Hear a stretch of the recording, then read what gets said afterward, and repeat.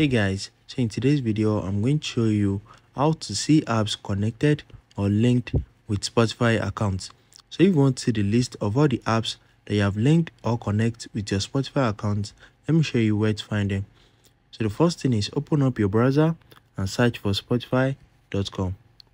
Once you search for spotify.com, log into your Spotify account.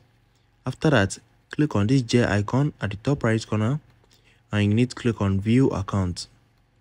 Once you click on view account, right now it's going to take you to your account profile. So right here, scroll down and you're going to see manage apps under security and privacy.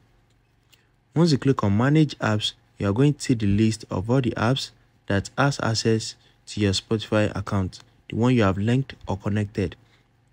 If you want to revoke any of the access, just click on remove access and that's it. Very easy and straightforward. So if you found this video helpful, smash the like button and subscribe to my channel for more amazing videos like this. Thanks for watching.